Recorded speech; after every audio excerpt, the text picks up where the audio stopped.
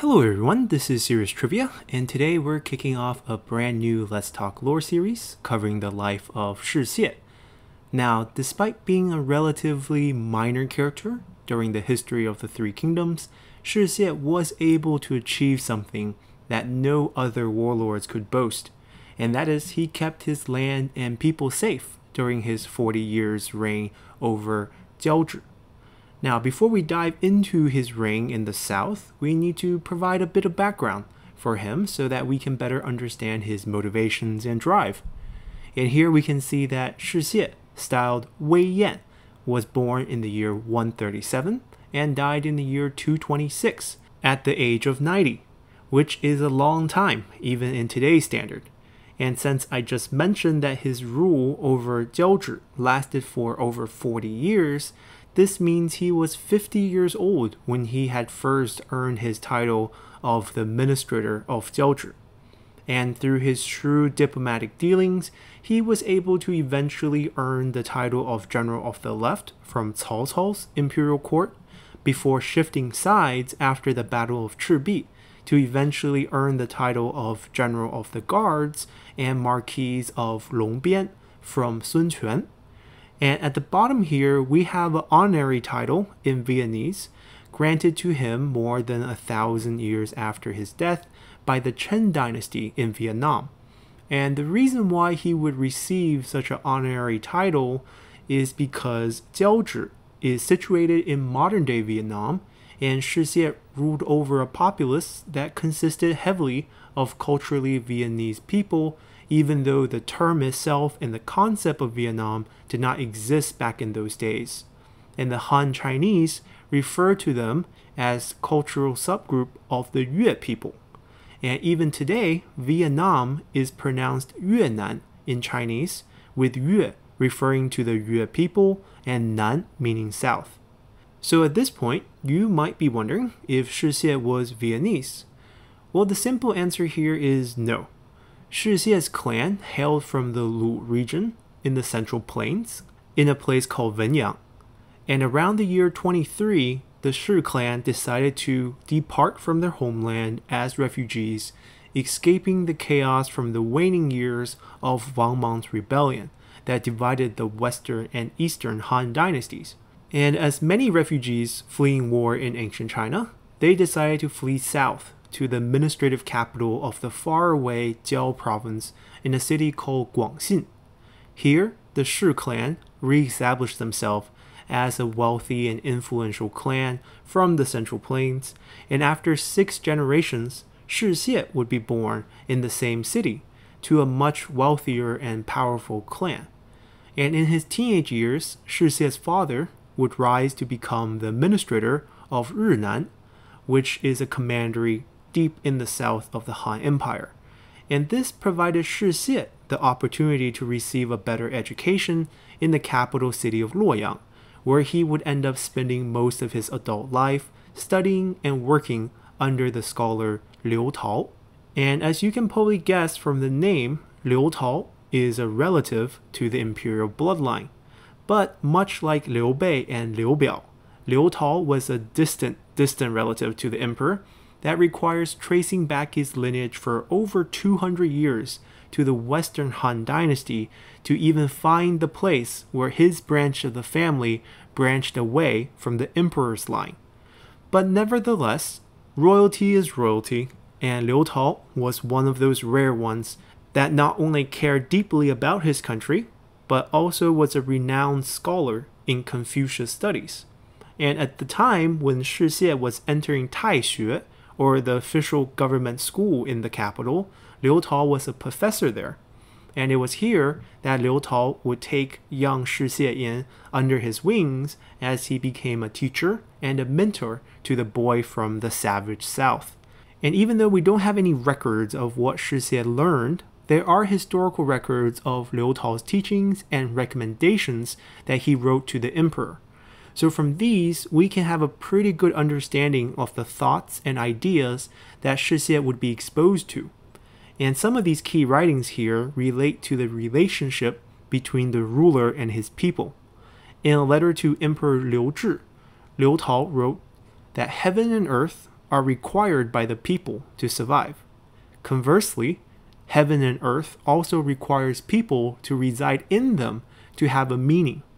One cannot exist without the other, much like how the emperor and his people need one another. Right now, your majesty lives isolated, away from the troubles of his people. Your majesty's eyes cannot see the wars killing your citizens. Your ears cannot hear the cries of the soldiers. Natural disasters like flood and famine are unfelt within the palace. Even as the heaven warns you with earthquake and eclipses, your majesty is unbothered. Please remember how our ancestors took up arms against the tyranny of Qin and brought down an empire that was strong enough to unite the warring states. If the people's plight are continued to be ignored, surely that would be our fate as well. And this letter goes on much longer in the same tone, and I'm sure you can understand that such a letter will not be well received by the emperor. And even Liu Tao knew this, as he ended his letter comparing himself to the frost being presented to the sun, as he knows that such a letter will only result in doom for him. But luckily for him, being related to the emperor has its perks, as Liu Tao was spared from any repercussions. And overall, his time as a professor at Taixue, which was an institution that was set up to host debates about national policies, did yield some concrete results, as Emperor Liu Zhi took his advice about not coining more money, as it was considered a solution to a current economic issue that was mainly caused by poor harvests. And Liu Tao was able to successfully argue his case that the poor harvest being the source of the issue would not be solved by printing more money, and that printing more money would actually only make things worse by artificially creating inflation. And luckily, Emperor Liu Zhi listened to him. So it's pretty clear that Shi Xie had a great teacher in Liu Tao. But sadly, Liu Tao's life didn't have a happy ending, as when Emperor Liu Zhi died, his successor, Emperor Liu Hong, was much less susceptible to Liu Tao's advice. And Liu Tao had some great advice at this time, as he advocated for the weakening of the powers of the eunuchs. He asked for the pardons for the scholars that were impacted by the party incident. And most importantly, Liu Tao warned the emperor about the rise of Zhangjiao and suggested a crackdown over the yellow turbans while they were still in their infancy. But sadly, Liu Hong didn't take any of these advice to heart, as he assigned Liu Tao to study the Confucius text called 左传, or 左氏春秋, which is actually one of the books that is part of Lu Zhi's library in the game. Now, while we're not going to spend too much time talking about the materials covered in this famous historical text, we do need to know that Shi Xie, in his later years down south, will become an expert over this book, as he will write over 11 tomes of commentaries covering this text, and these commentaries were often cited by scholars in later periods of the Wei and Jin period. So from this, we can also see the impact of Liu Tao's teachings had on Shi Xie in his formative years. Now, what is even more tragic than being assigned to study over a book instead of helping out the country is that after the Yellow Turban Rebellion did happen, Liu Hong's first instinct was to apologize to Liu Tao for not listening to his advice and even offered him a promotion. But very soon, after the initial wave of the rebellion had been beaten back, many of the eunuchs at court started spreading rumors to the emperor that Liu Tao was able to accurately give his advice and prediction only because he had actually been in cohort with the Yellow Turbans since the beginning. And this prompted an investigation that resulted in the imprisonment and torture of Liu Tao, who in his last days put up a hunger strike in prison as a testament to his innocence before ultimately dying.